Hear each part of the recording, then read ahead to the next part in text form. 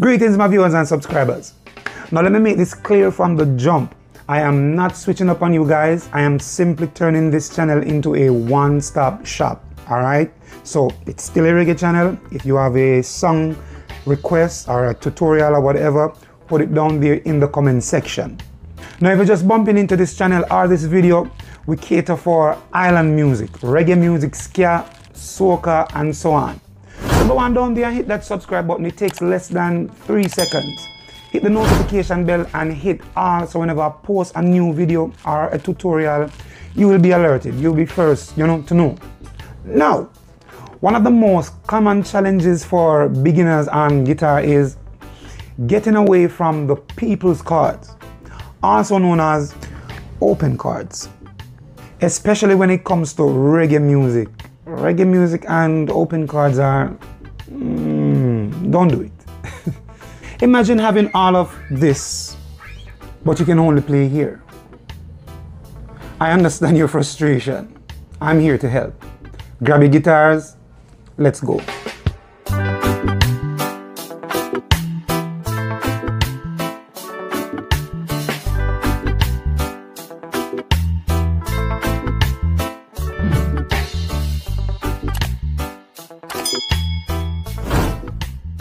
So now that we are zoomed in, right? See, bar chords are very important. They are movable. They take you all over the guitar, all over the neck, right? Open chords keeps you in one place. Or if you want to move, you're going to have to get yourself a capo to lock a fret, in order to start playing. And then again, you're going to be locked there. Okay? So now, especially when it comes to reggae, you want that.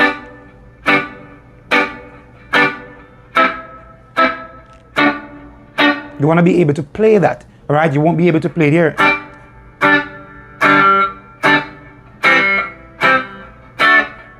It's not gonna sound too good. You want to get that. You know what I mean? Now, so here's the secret. To play bar chords, we're gonna work with the E major, E minor. We're gonna work with A major, A minor. All right? Now, the only thing is hindering you from playing bar chords is this finger. All right? Because remember, when you play in open, this is already barred. That fret is already barred there. All right? So what happens when you pull it up here?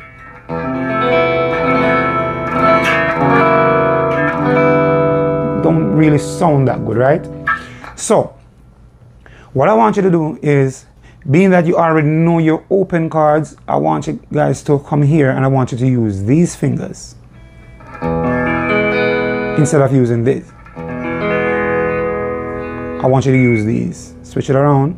I want you to leave the pointer finger free. All right? I hope you guys are seeing. All right? So now remember, like I said, bar chords are movable. They take you all over the guitar, right? So what you want to do right there, you got your E major, and that's your middle finger on the third string of the first fret, pinky finger on the fourth string, second fret, ring finger on the fifth string, second fret. It might feel a little bit uncomfortable for now, but just stay with me a little bit. Don't forget the thumb, all right? Now you want to move up a half, like that. And when you move a half up, I want you to use this pointer finger, and the pointer finger is going to do the job that this was doing previously, all right? So you want to put it there, all right? And that is your bar chord, your first bar chord, all right? So that's your F major, all right? So now you can start moving them. Now you're moving. So the truth is, you basically know the bar chord already. It's just, to put it into, to start using this finger. This finger can be your enemy, and it also can be your best friend. All right, so again, you rest it there. Now the only challenge is, you know, you want to start doing it a lot, start practicing to get this finger to lay down comfortably.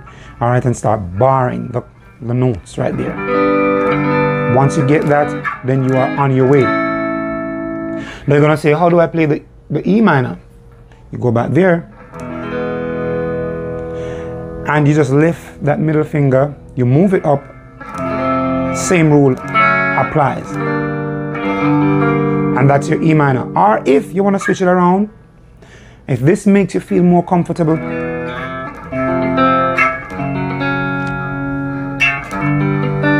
whatever makes you feel more comfortable, play that. All right? And that is we call that the E-shaped bar chord, because we're using the root from the 6th string, which is the thickest one. Okay? Now let's get to the 5th string. All right? We're going to use the root from the 5th string. Now, we call this the A-shaped bar chord. Now you want to bar. That's how you get to your A, right? Or however you play. Now, what I want you to do is you're going to use the ring finger to bar. Some people play it like that. You know? But this is very uncomfortable to me, especially when I'm grabbing chords. Now, so let's use the ring finger, and you want to place it on the 2nd fret, 2nd string, 3rd, and 4th. You want to play from the 5th string. That's your A major. Now the same rule applies. You want to push it up, and you want to use that pointer finger again, your best friend, to bar it like that. You want to bar from the 5th string, 1st fret, down. You play from the 5th string.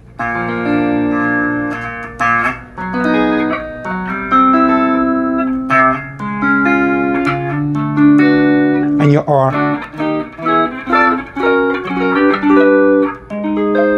are on your way. And that's your A-shaped bar chord. That's your A major. Now you can move your A major, you know, bar shape, whatever, let's call it that. All right. So when you get here, you know, according to your C major, C sharp, D, and so on. Okay. Now, you do know that whenever you start getting up here, it gets easier because the fingers are coming in, you know, closer. You're not doing all that stretching. So I advise you to start working out down here first.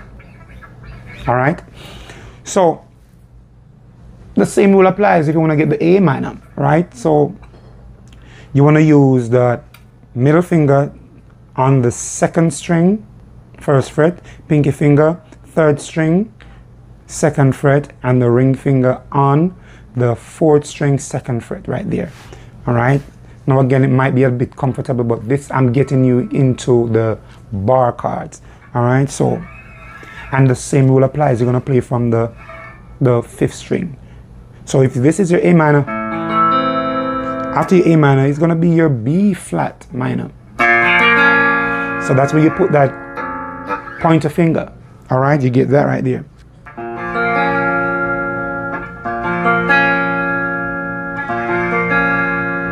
That's your B flat minor,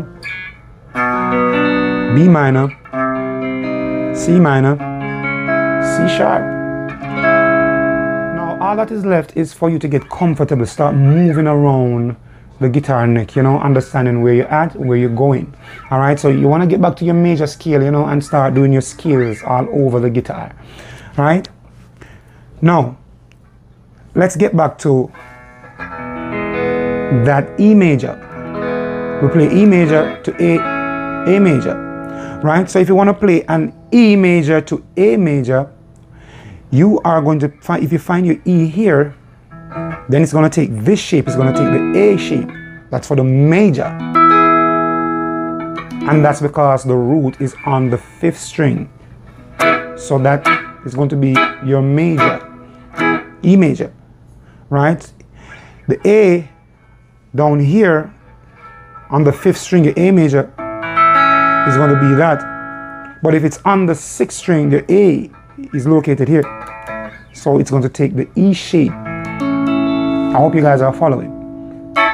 So if you want to strum an E major to an A major, you're going to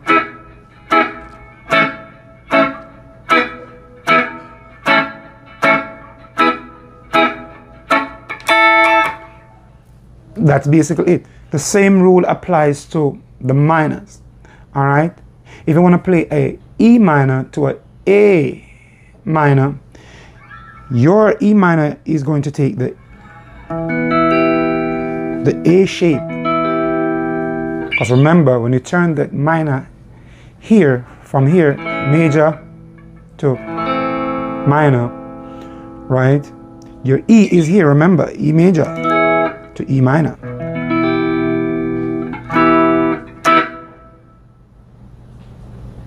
And your A minor is going to take that, the E shape. Remember, we played it here, E major to E minor. All right, so if the A is located, if you find the root on the 6th string, then it's not hard. It's basically the same. So you want to strum.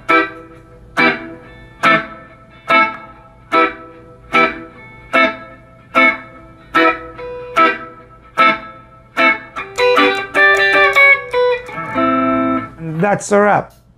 Let me know how you feel about the tutorial, guys.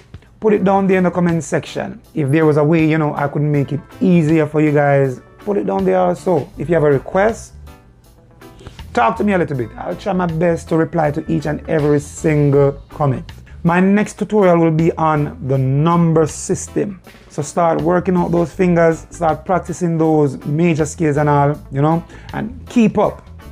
Do not forget to like, comment, share. Most importantly, do not forget to subscribe. Do it now. Blessed love. Peace out. See you next time.